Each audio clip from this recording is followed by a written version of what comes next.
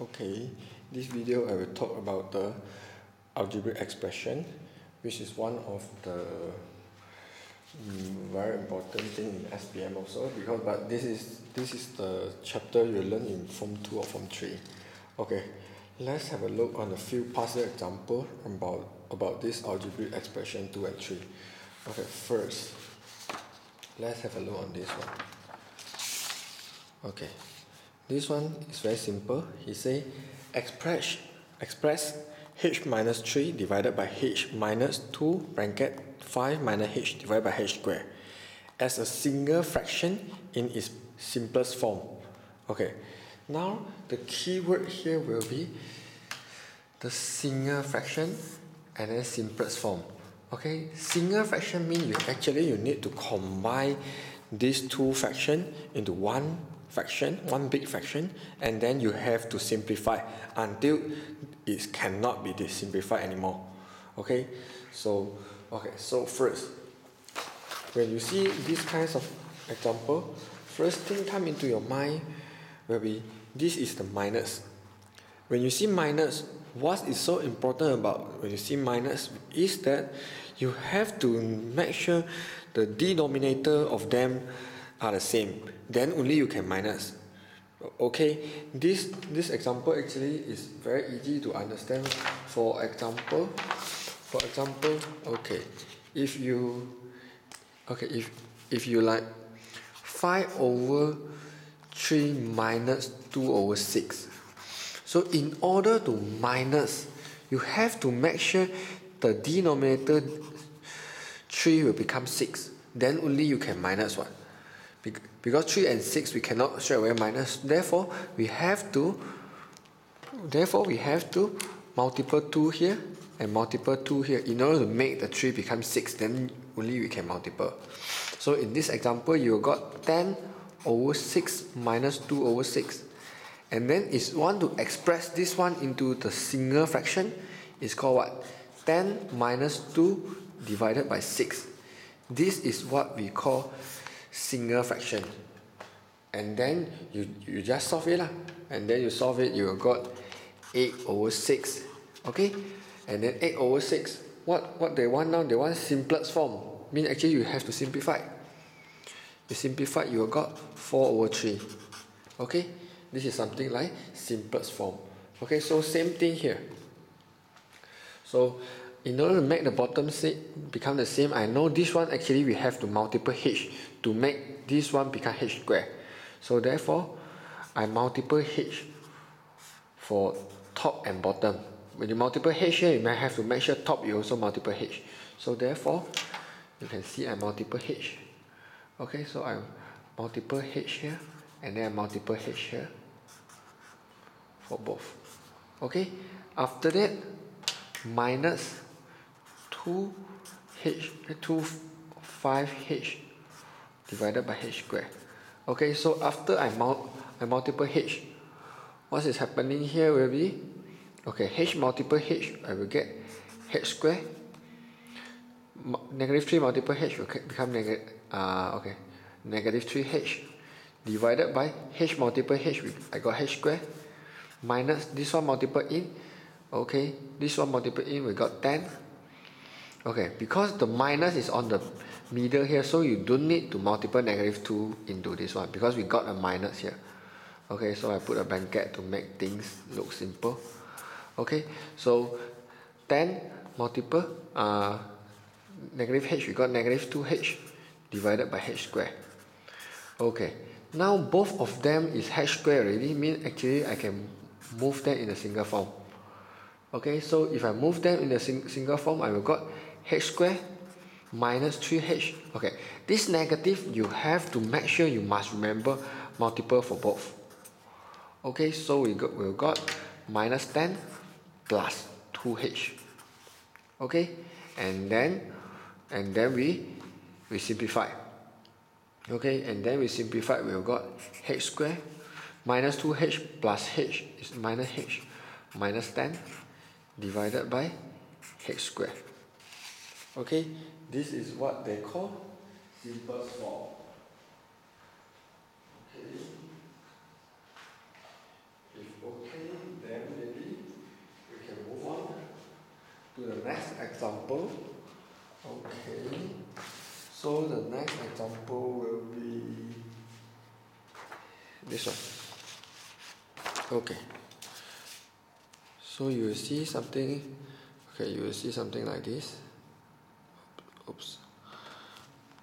Okay, so when you see something like this, first thing you have to know is to express p squared plus 1 divided by 3p minus p minus 2 divided by 2.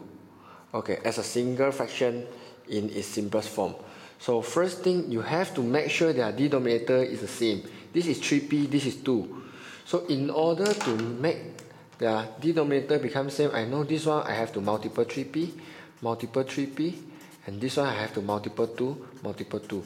Means actually I multiply each other. You see 2 here, so both I multiply 2. You see 3p here, both I multiply 3p.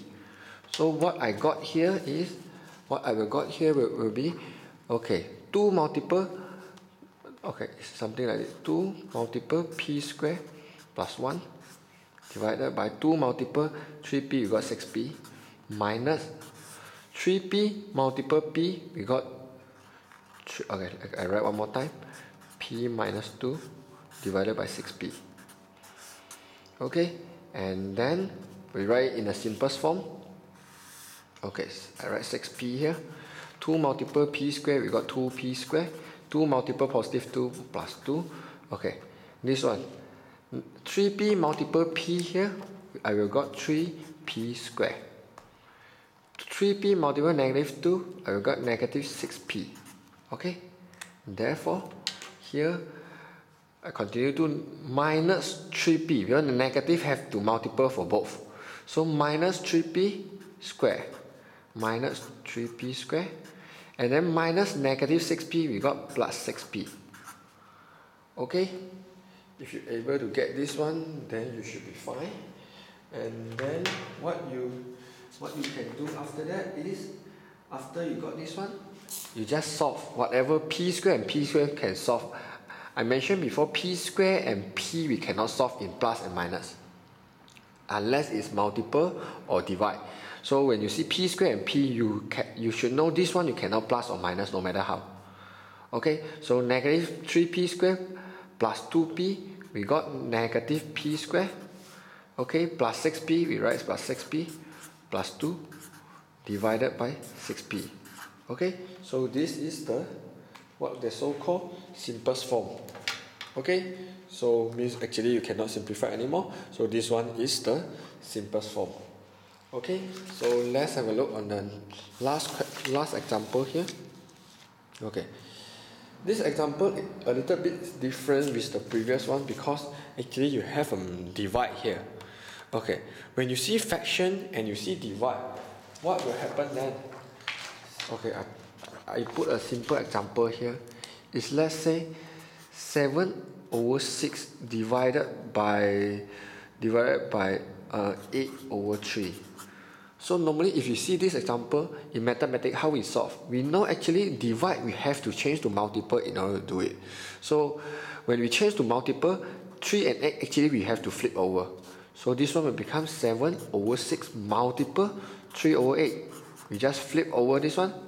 And then we simplify 3, 1, 3, 3 and 2, 2, 3 is 6. So this one 7 multiple 1 we got 7, 2 multiple 8 we got 16. So this one is what they call it single fraction, and also this one is the simplest form. So same thing here, when you see divide, what you do like this one, you have to make the behind this one flip over and then you solve it. Okay, so okay, right here 2m plus 4n divided by, okay, actually this one is a very important thing. If you want to solve this kind of question, you have to understand what is the meaning by 9 minus n squared. When you see something like 9 minus n squared, you have to know about one formula. You have to very familiar with one formula, is a squared minus b squared. Okay, this is the very important formula here.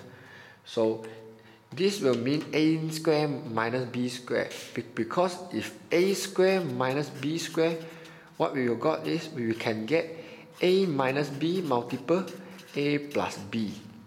Okay, this is something like formula in this chapter. So therefore I have to change this one to a square. This is 9.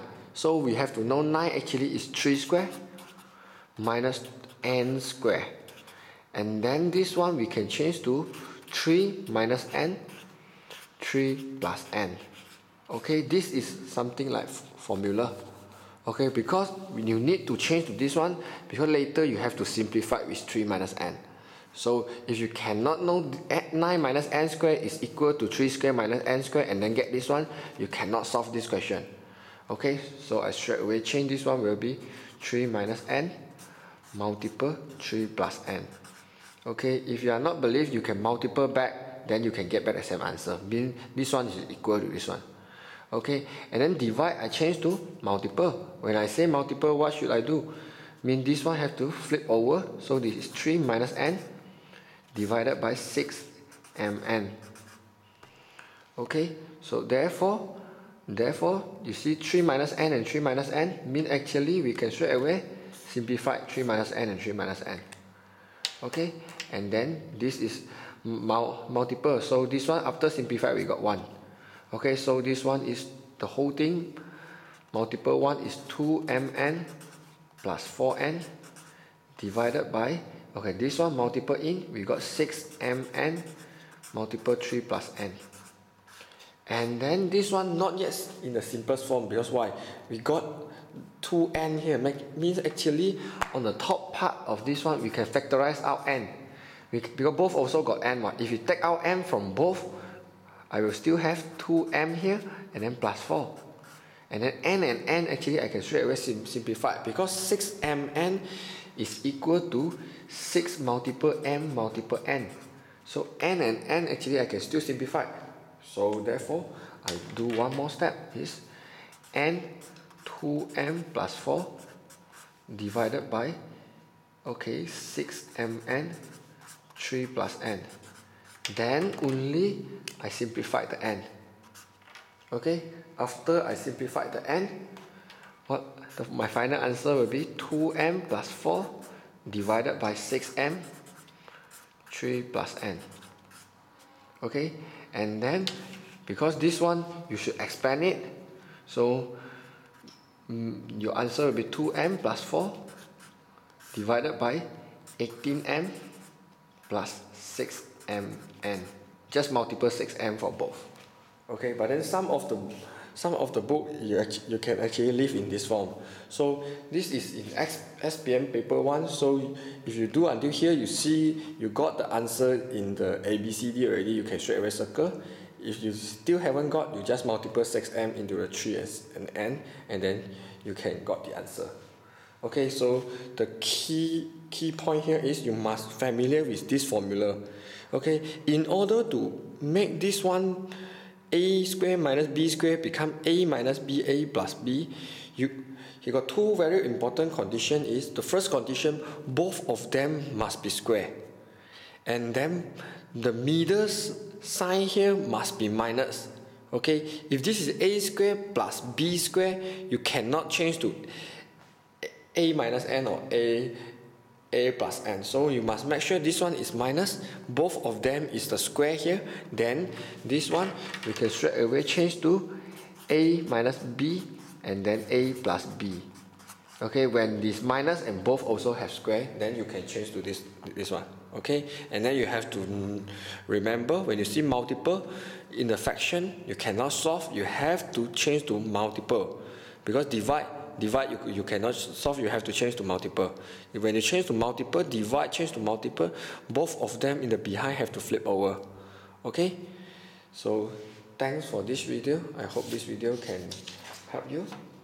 Thanks.